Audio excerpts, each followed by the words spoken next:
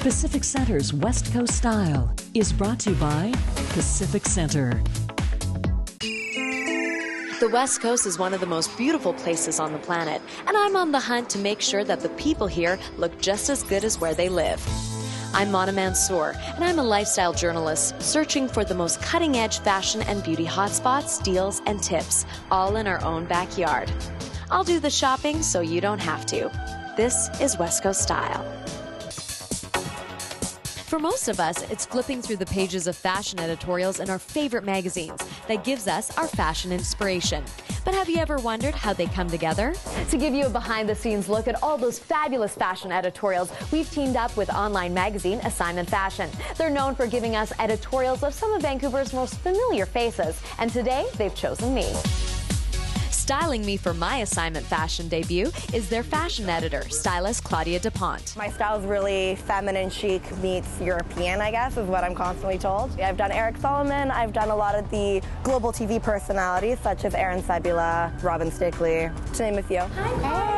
Before the camera even clicks, I'm meeting up with Claudia to discuss the vision for my Assignment Fashion photo shoot. I like to take people's personal style and as well, take fashion and combine the two. To put the looks together, Claudia and I took inspiration from some of my favorite magazine editorials. But couture looks aren't the only element. So excited, Claudia.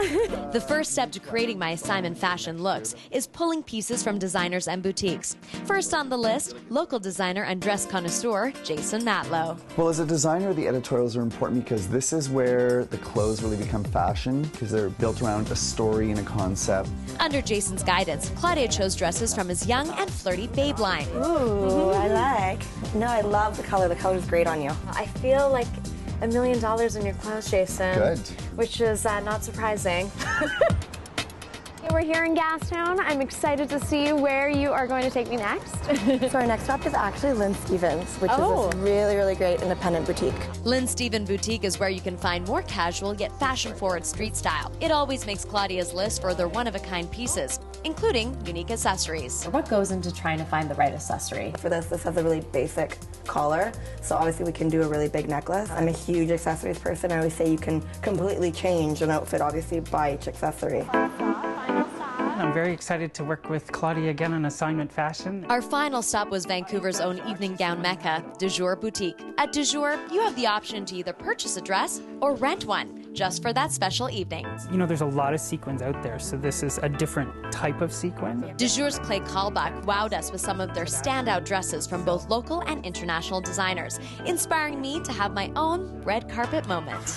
Oh, wow, that looks stunning on you. I feel like I should be walking the red carpet of the Academy Awards with this. All the ruching is fantastic because it pulls right across the waist and it really defines the waist, which is great. What kind of accessories do you guys think would look great? I would do like a cuff and I would do like really big earrings. And stacked up shoe. Yeah, 10 inches.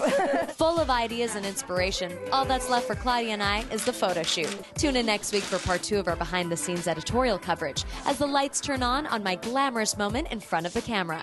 I'm Mona Mansour for West Coast Style.